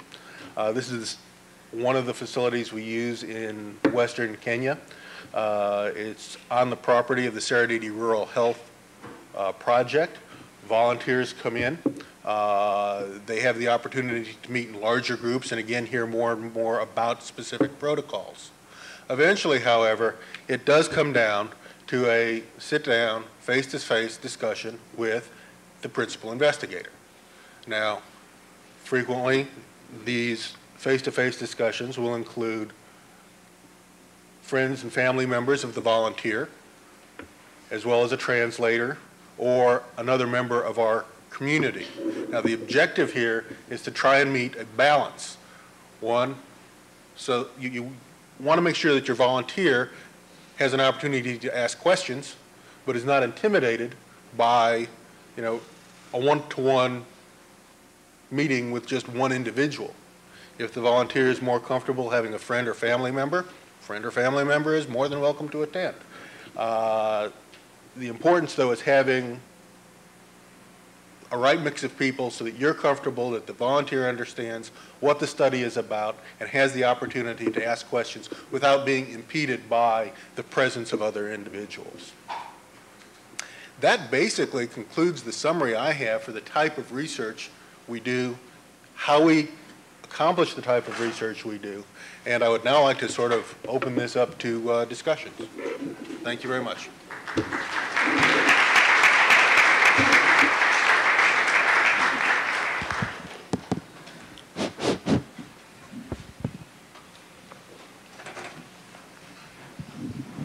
If you would move to the microphone and ask your questions. Dr. Kent?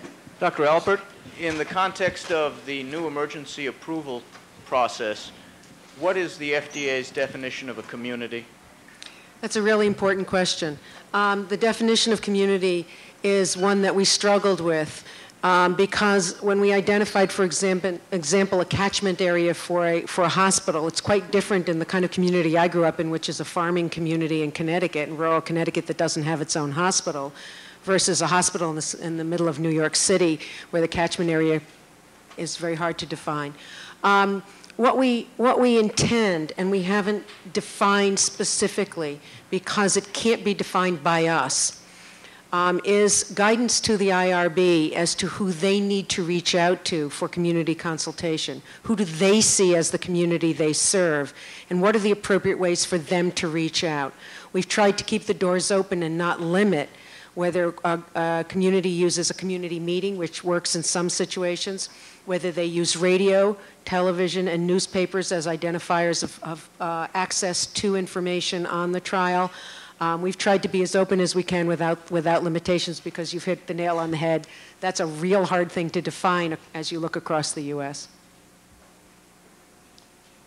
I just wanted to make a comment seconding Dan's presentation on how he educates the local community to ethical practices involving human subjects. I wish Dr. Pellegrino were here right now, because several years ago I attended a transcultural dimensions in medical ethics meeting that he held down at the National Academy of Sciences. And one of the speakers who talked about the ethical practices in Africa, and his topic was about American imperialism in Africa. In the introductory part of his lecture, he showed the ethical principles that he holds in the African community, and the slide that he showed in the bottom corner of the slide was a DOD reference number, indicating that in fact a study that the DOD had conducted in Africa was the source of his ethical principles.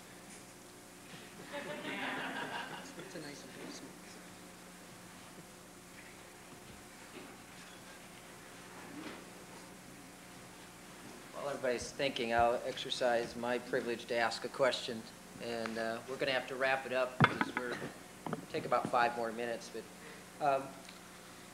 and I think this may go more to Dr. Levine. When it is impossible to meet when it is impossible to provide, when it is impossible to meet the standard of medical care available in the U.S. in a foreign country, is it ethical to conduct greater than minimum risk research when the research may have some benefit to the local population? For example, expensive AIDS drugs treatments that may prolong life are not affordable and not even available in some countries. Can we conduct AIDS research when we do not make the U.S. standard of care available?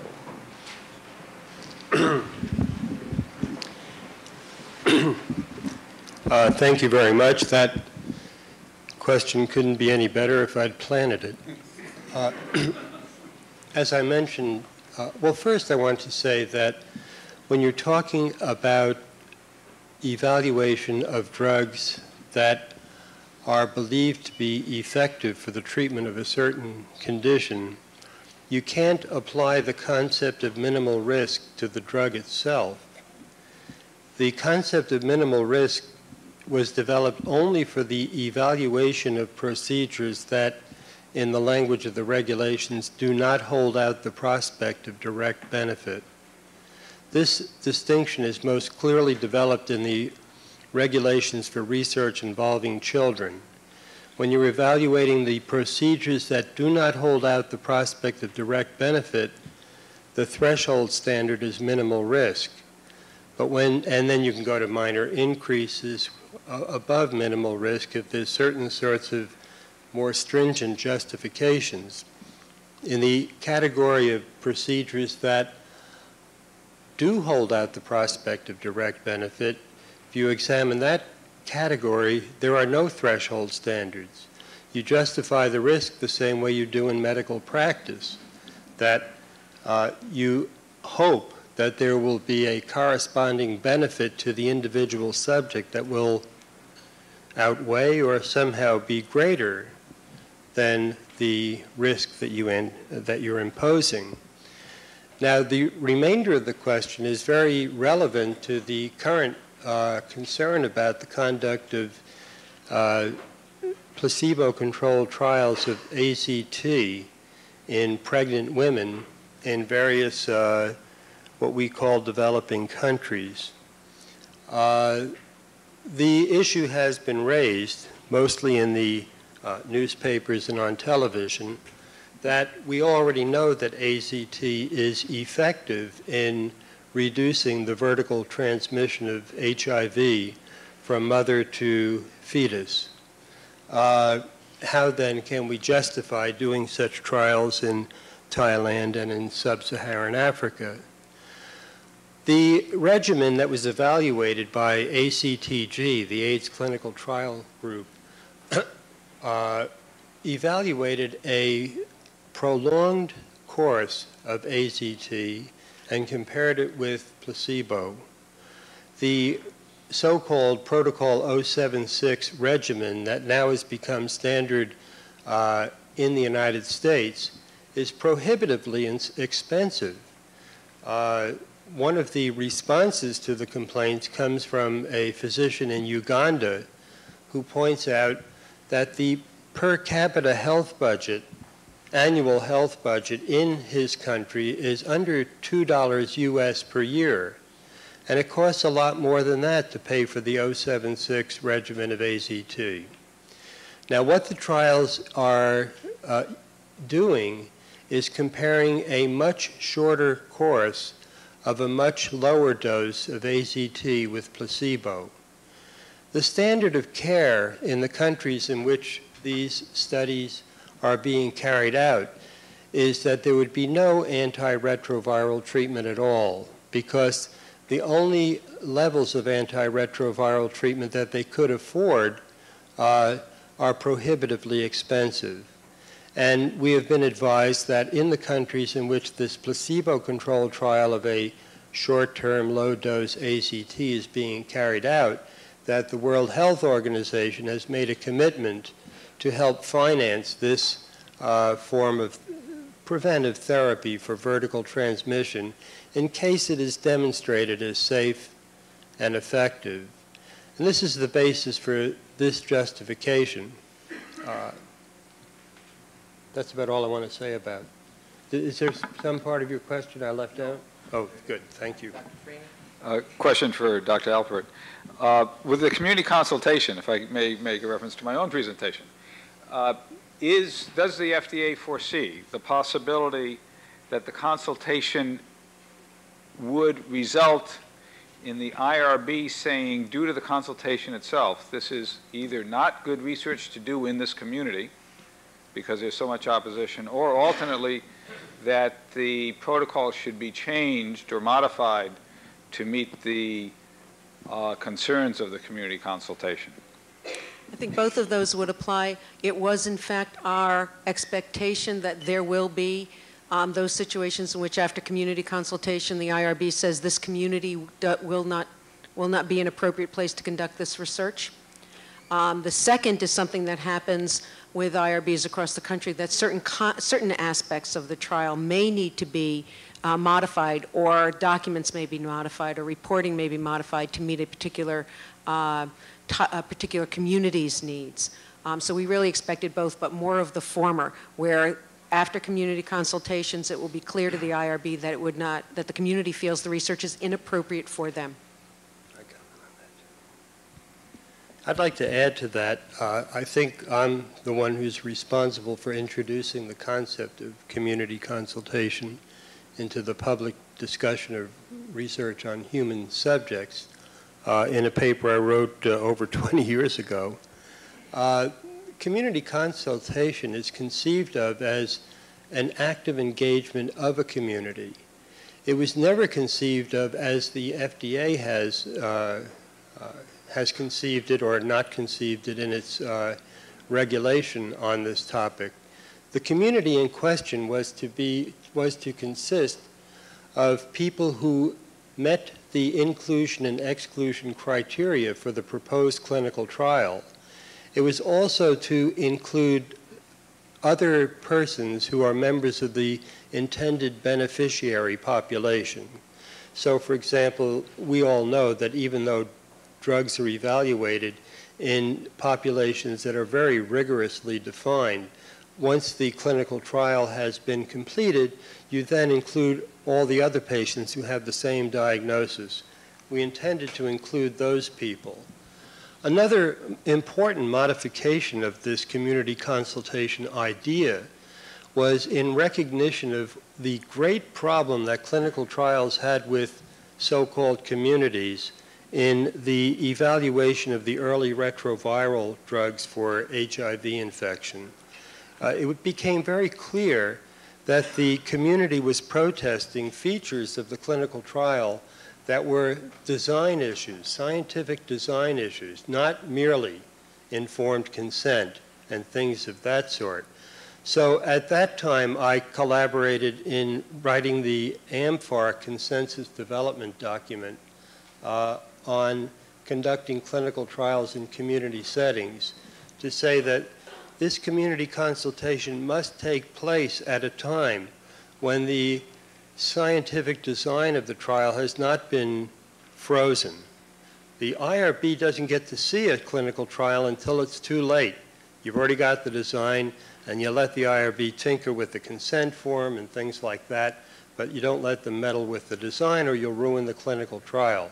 But we intended to have the community involved in deciding whether this should be placebo-controlled, or particularly problematic in the early antiretroviral trials was the requirements that you take no drugs except those that are prescribed within the protocol. All we did with that is to drive other drug taking underground. Everybody was surreptitiously taking their compound Q and their dextran and their heroin and so on. So what we said is make a deal with the community. And what we came out with in that setting was allow this extracurricular drug taking. Just so long as we know who's taking what, we can then begin to detect drug-drug interactions and so on. Now, FDA has come along, and I'm delighted that they want the community involved, But we're now dealing almost exclusively with communities that can't be found. I mean, the example you gave, cardiopulmonary resuscitation. Where do we find a community of people who are the intended beneficiaries of this research? This is what has made it depart from preconceived notions of community consultation. That's exactly right, and that's why we included in our definition the community of potential patients, because this research, this waiver, is very limited, and it's limited when you can't prospectively describe the individuals who would otherwise come into the clinical trial and who could in fact consent prior to needing the intervention under study. And we recognized, and it is a bit of a conundrum for us to try to figure out how to reach the community. And what we determined is if you can identify individuals, as Dr. Levine just said, who are in fact the potential targets for the research, then you do that. But what we're saying is that we are all the potential targets if we live in the catchment area for some of this research. You can't tell who amongst us will have a cardiac arrest or a car accident with head trauma, and so we have defined community slightly differently. Yeah, with all due respect. You can see we don't exactly agree. And with preface that you didn't write the regulations, so you can't be held accountable for it. If something like what you just said had been published in the supplementary information, that would have been enormously helpful to people on IRBs. But I'm sorry to say that the official word out of Rockville has been no statement at all. And it's been, again, the issue was, and since Dr. Levine said we didn't write the rules or the comments, but I did participate in the development of the regulation, and I can say that he's absolutely right, that there needs to be more information. We are, in fact, developing more guidance for IRBs, and as I mentioned when I spoke, there will be a meeting in the end of September to provide an avenue for more discussion of how to implement this rule. It is very tricky, it is very difficult, but we chose not to delineate things too carefully, figuring we would get it wrong. And we need to have some experience and develop the right tools to do the outreach. But it is a very challenging area. When we have taken the step to say that there is an appropriate way to waive individual consent, that's crossed a line that had not been crossed before, and we need to develop the right tools with the right oversight to see that we can in fact progress and allow the research to take place that needs to, and provide the best protections in that setting that we can for the individuals who will be subject of that research.